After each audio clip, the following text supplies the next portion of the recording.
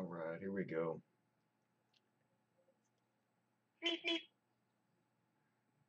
That meep meep indicates that we are going live.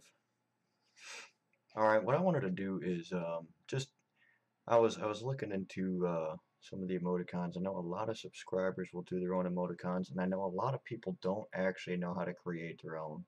So let's say you wanted to put your own face or something and create different emotions or different faces, and then turn them into emoticons for your subscribers. If you're a Twitch partner, you can actually upload your own. But what I'm showing you here on this page is the basically the dimensions that your image needs to be, because Twitch uses 3 different emoticon sizes, and you can see that they're all incremental: 28 pixels by 28 pixels.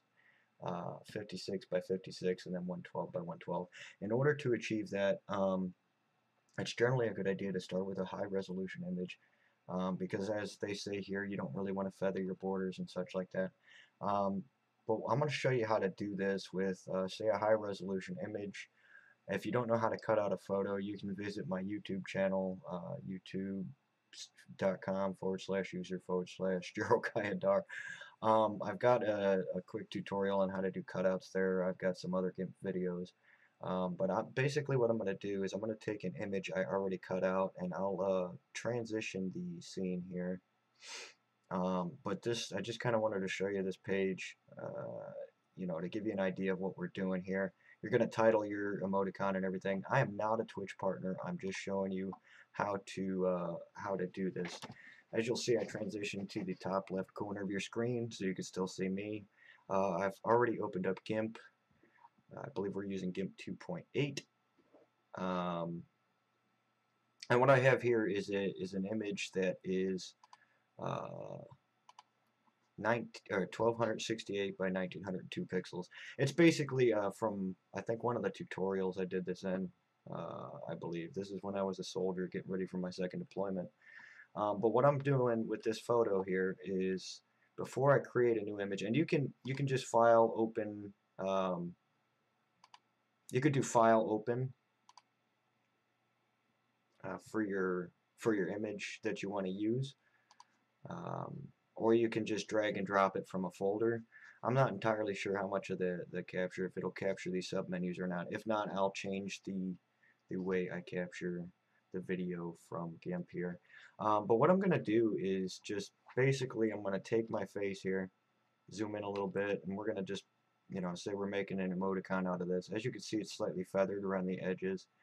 It's already got a drop shadow and everything. None of that is necessary for an emoticon, but I'm just gonna create a rough cutout of just the head. So first I'm gonna take select an area like this here, and then I'm gonna come over here, right click, or I'm just gonna say create new layer, and then in your layer you want to make sure that you have transparency set.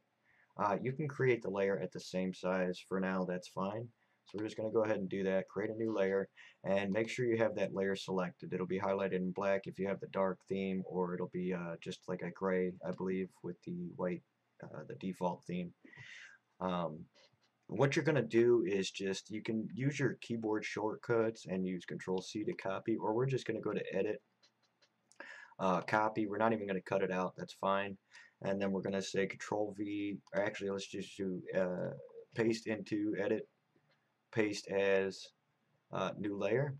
So I guess we didn't really need to create that layer.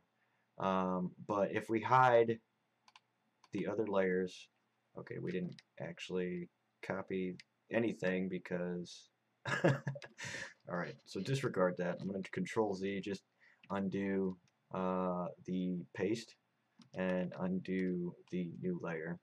What we're going to do instead is edit and cut. So that's Control-X, or just edit cut. Okay, and don't worry, we're not going to save this here. And then we're going to go back up here, edit, paste as new layer. And there you have it. What we could have done is pasted it as a new image, but instead of doing that, we now have a new layer called clipboard with this on it. before we create our new image, we're just going to come in here and sharpen it up a little bit by cutting out. We're going to cut out the collar and the neck and just do the face here. So you can get real close if you want. I'm just going to get about this close, and I'm just going to come in here with the free select tool. You can also use your path tool for more precision if you'd like. I'm just doing this for tutorial purposes, so I'm not going to make my lines extremely sharp. I'm going to go ahead and capture the chin shadow here. And that's your preference whether you'd like to do that or not. Try to stay about 1 pixel inside any outline that you want to capture. And you can always move. You can hit the backspace key if you want to delete a node, the last node that you placed down. Okay, and that's going to be good there. So I'm just going to come down over here and just below the dotted line. I'm going to move my screen over, go just outside, and then connect this slot because we're getting rid of this area here. We'll just hit the delete key to get rid of that. For you Mac users, you can use your edit menu and then go down to clear. And then I'm going to select none, which is Control Shift A, or just edit select and then none. Now you can see we still got the drop shadow in there. That's okay. That could be part of our emoticon if we want to, but for Twitch, and I'm gonna bring you back just real quick to this other screen here.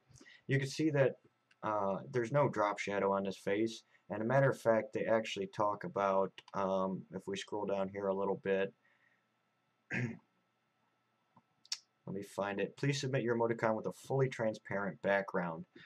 It's not to say that you can't put a drop shadow, but it's not necessarily going to show up on the darker backgrounds. They also mentioned possibly using an off-white color, which is hexadecimal code F1 3 times around the edge if you feel like your image is too blurry. We've got a high resolution image, so we're not concerned with this. But what we are going to do is, let me bring it back into GIMP here. What we are going to do is take this drop shadow out, and we're going to do it manually. And I'm actually going to zoom in quite a bit. What I want to do is I don't want to go inside the skin lines here. I want to stay within just the shadow areas. It's not going to be perfect for this tutorial again because I'm not actually using this, but also keep in mind you don't have to make yours completely perfect either because you're going to be shrinking the resolution of this image down to 112 pixels at the largest size. So at that size, none of this is really going to show up anyway once you cut this out. You know, your edges will still look pretty decent. So I'm just going to really quick do this for the sake of keeping this tutorial fairly short. And it is a live stream, so it'll still be available on video as a video on YouTube, Twitch, and Stream.me. Twitch and Stream.me do not save videos indefinitely. I believe it's a couple weeks, and then they clear them out to save space.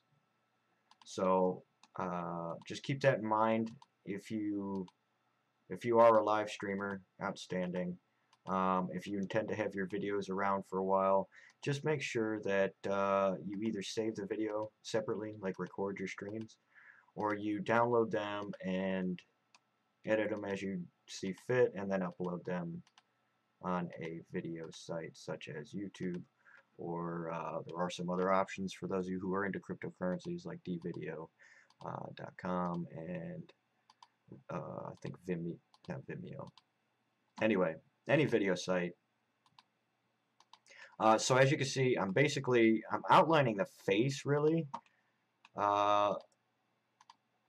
staying just inside the drop shadow. I'm going to outline the entire face, and let me show you how we're going to, oops, just connect that.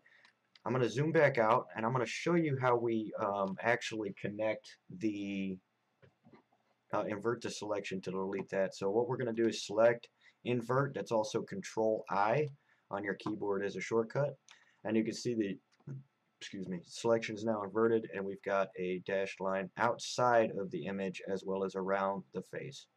Hit the delete key. Mac users can use edit clear, and and then we're going to Control Shift A to select none. Now you can see that we still have our clipboard layer pasted, and our bottom layer is now missing a head. That's okay, we are not saving this. And just make sure you do not save this image if you didn't mean to cut the head off.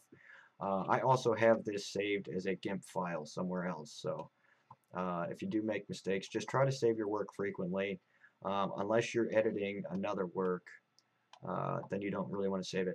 Now that we have this as a layer, this is essentially our emoticon, and once again, just for reference purposes, go ahead and take a look at that image, and I'm going to bring back the other one on the browser page so you can see it essentially looks the same.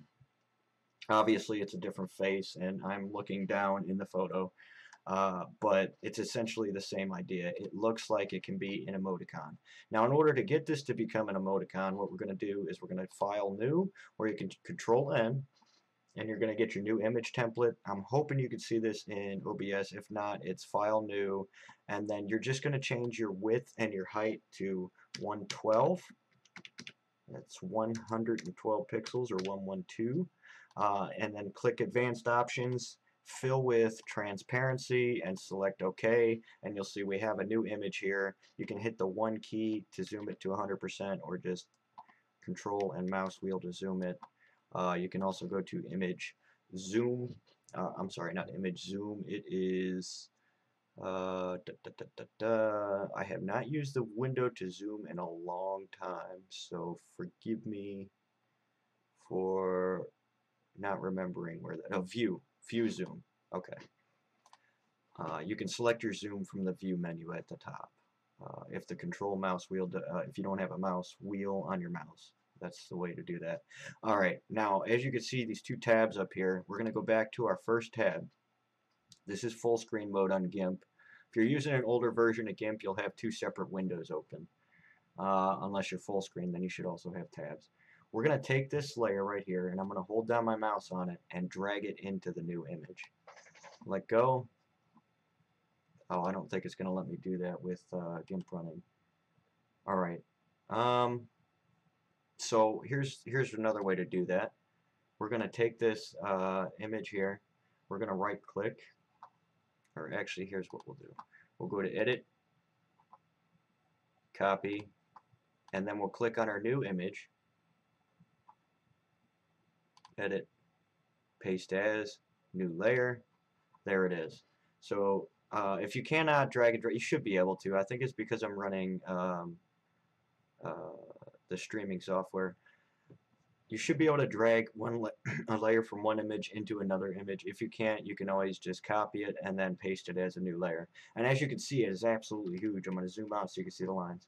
It's way bigger than our image. So what we're going to do, there's a couple ways to scale this. We can use our scale tool and then lock the proportions and bring it into the frame. Or we can go to layer and we can choose scale layer that way and just fill out the box. I prefer to use the scale tool because it is a bit more of a visual tool. And what I'm going to do is I'm going to come over here to guides in my toolbox, and I'm just going to select no guides. Make sure that your anchor is selected, that it is linked right here in your scale window. And then you can just take your mouse and kind of bring down the size so it fits in the window. And what I'm going to do is I'm going to bring it right to the edge of the window there. And then we can center it, or at least somewhat center it, using the circle in the center of the image there. So I'm just going to bring it over a little bit. It doesn't have to be perfect because I'll show you the alignment tool in a moment. And then just click the scale button, and there you have a decent size emoticon at 112. And now remember, it did say that there are 3 different sizes that they use. And let me just bring that. Oh, I was on the wrong window, wasn't I? I apologize for that. If you did not see that whole GIMP thing, I apologize. Basically what I did is took this and I went Edit, Copy, or you can Control C, or you can just drag the layer into the new window. And then I just pasted the layer as a new window, or I pasted what I had copied here. Make sure the layer is selected if you're copying. And then I just pasted it as a new layer in here. And I apologize if you missed that. I hope I didn't have the wrong scene open. But again, I am gonna bring this scene up one more time here, just to show you that we need 112 by 112 and then 56 by 56 and 28 by 28, which that's basic computer math there anyway. So again, back into our GIMP screen. Excuse me. You can see that our image is relatively, it fits relatively well within the borders, and we have a transparent background. Another way to make sure that all of your layers are transparent is they will not be in bold font. If you see bold font for background, clipboard, any of your layers over here, just right click and say add alpha channel to make sure that they are transparent. Okay, so enough about that. Let's get on with the next step. I'm going to use my alignment tool here. I'm just going to click on this layer, and then in my tool options I'm going to center horizontally, and then I'm going to center vertically, and that is a dead center placement for our image there. And as you can see, we got rid of the drop shadow, at least for the most part, except for the little bit on the neck here, and that was intentional. So now that you have that, click on your background layer. I'm sorry, click on your right click on your clipboard layer and then choose layer to image size. Another way to do that is from your layer menu and then layer to image size. Make sure that layer is selected, and you'll see that we've got the layer at the image size. If you want to get rid of these little squares here, you can just hit the M key to change to a move tool, or you can just change to any tool really, but it's just one quick way to do it. And there you can see we actually have our emoticon created. At this point, you do want to save this image, and before you do that, I recommend closing out your other image, but then discard the changes. If it says would you like to save it, just say discard changes, and that'll close that one. And unfortunately, it looks like the stream is not picking up any modals or pop-up menus. So I will next time use a different capture method for GIMP. But as I'm recording my voice as well, you can actually go through and use the menu items as I'm stating. I'll try to give a couple options as far as shortcut keys, right clicking, and using the menus where applicable. Okay, so now that we have our emoticon placed and centered the way we'd like it, now you want to save this image. You can go to File, Save As, or you can hit Shift Control S, and you're going to get a window that pops up. I know you can't see it. It's going to be a .xcf file. I'm just going to call it emoticon1. You can call it whatever you'd like. Choose the folder you'd like to save it into. I'm going to save this in my GIMP folder here, and then just save that. After you save it, you have to export it to a .png, which is a portable networks graphic image. And English, I'm telling you, the more I speak, the worse I am. Go ahead and choose Export As. You choose the folder that you want to save it to. Mine's it should already be set in the same folder that you saved your GIMP template. So make sure it says .png at the end. You can type it in, or you can select File Type by extension at the bottom. Name it what you like and click on the export button. Another window will pop up. Just click export again. All those default settings are fine. So now we have a 112 version of this image. The next thing that we need to do, as you can tell from the that web page, again, this is from Twitch, so make sure that your next size is 56 by 56, and then we'll need one 28 by 28. The reason we started at the largest size is to maintain the resolution. It's always easier to scale down and keep your image proportions versus scaling up, because then you run into pixelation and stuff. So always start with your largest size. The next thing we're going to do is actually go to our image menu, and we can scale image that way, or we can again use the tool. Just click in the box, make sure that the anchor is locked, and then just type in 56 tab, or just type in 56 for the height and for the width, and then click scale. Ooh, I'm sorry, we did need to scale the image, so disregard that control. See, I got sidetracked. Go to image, scale image. This is different because we were trying to scale the layer before. We're going to scale the image from 112 all the way down to 56 by 56, and then just click scale, and you can see that the image shrank. And I apologize for, and if you zoom in, you can see it's a lot more pixelated. That's why you do not scale up. Again, I apologize for not capturing the modal or the pop-up dialog boxes within GIMP. I will fix that for the next stream. Unfortunately, it would be too time-consuming to do that right now. So now that we have it at 56, we're actually going to save. I'm choosing not to save the file. If I did, I would save it as a different size. Right now, we're just going to export as, and I'm gonna call this one Emoticon 2. You can name it Emoticon 56 or something that makes sense to you. And then we're going to do the same thing. Image, scale image, and we're going to say 28 by 28 this time. And then scale. And you can see I got much smaller. If I hit the 1 key to go out to 100%, that's literally actual size of the emoticon, and you can still see some details in there. If we were to make this background white, I'm just going to make the background white really quick just to give you an idea what it'll look like on a white background. Okay, or we can make it black, and you can see what it'll look like on a black background, mostly for like the dark theme. And it's not going to be completely black in the dark mode. It'll be more of like a muted black. But also in our thumbnail up here at the top right, or top left, excuse me, you can see the it is pixelated, because this is showing roughly a 112 size here. So let me just get rid of the background. I'll just hide it. Actually, I'll just undo there we go. And then we're going to have file, export as, and then I'm going to call this one 3 because this is our third size down. You can call it 28 if you want. Make sure the name makes sense to you. And then I'm going to, so you can see the thumbnail up here, I'm going to undo every single resize. And here at the bottom, or here at the top in your title bar for your program, you should be able to see the full size of the image. Mine says 112 by 112.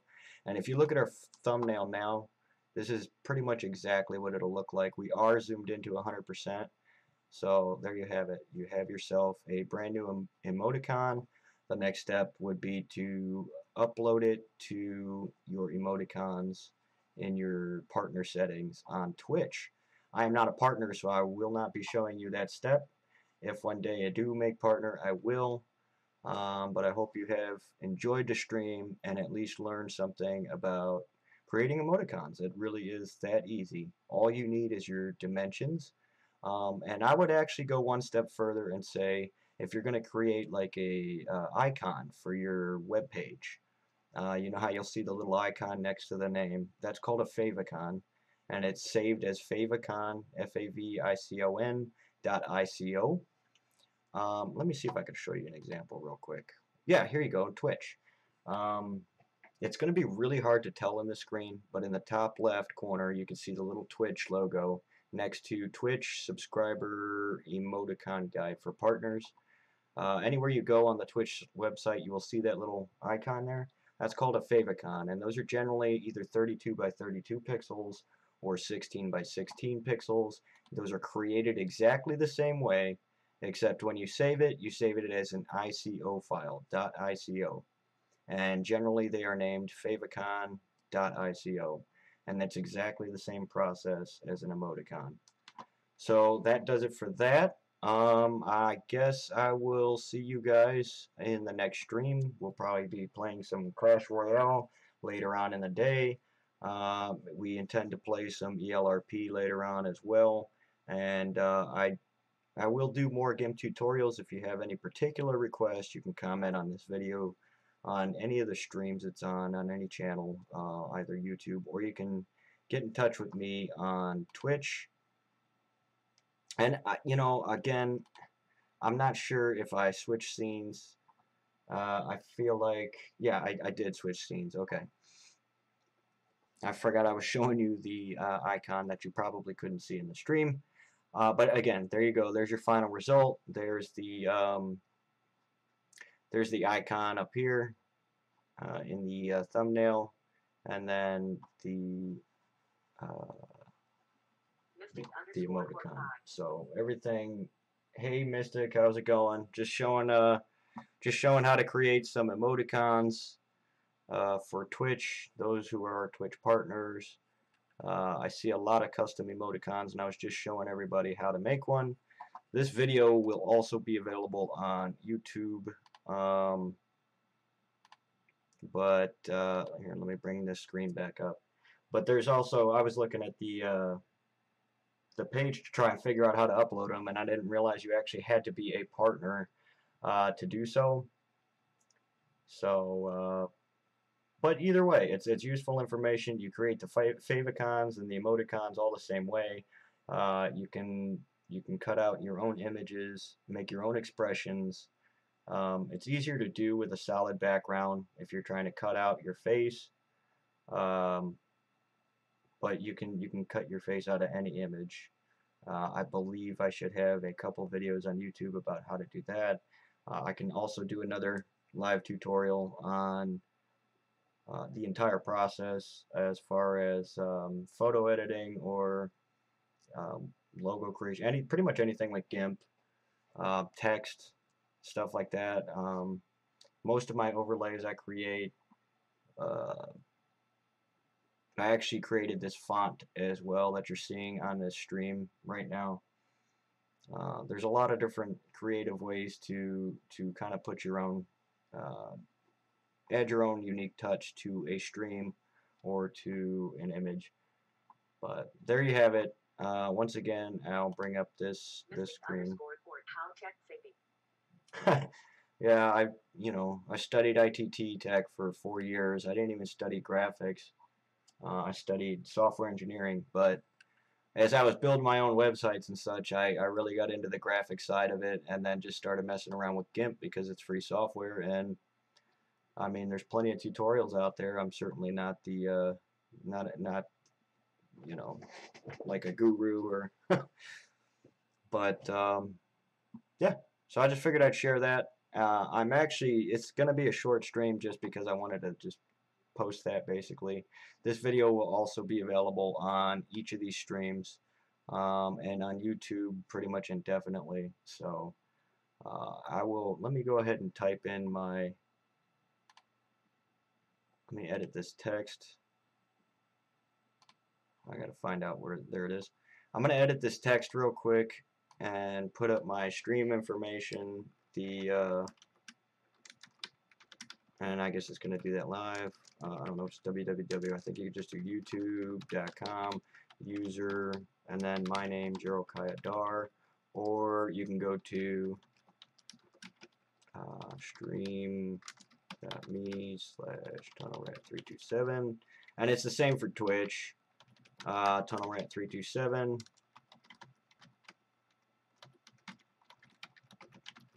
And that will be, and most of you will know, most of you are from Twitch anyway, but those are my channels there. If you want to go to YouTube, you can subscribe to that channel. I have a couple different YouTube channels. This one I primarily use for GIMP. I've also streamed a couple times there with some games. We can probably do some Clash. I am going to need a small break because I have been fiddling around with some stuff on here. I'm going to give my eyes a little break, and what I can do is maybe give me about 20 minutes.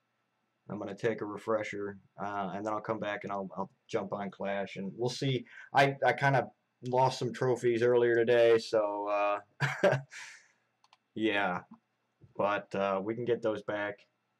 Play around with some different decks and stuff. Give me about 20 minutes though. I'll cut this stream short, and then we can do maybe an hour or two of some Clash. So I'll be back. Thanks for stopping by, Mystic, and I'll see you in a little bit here. All right.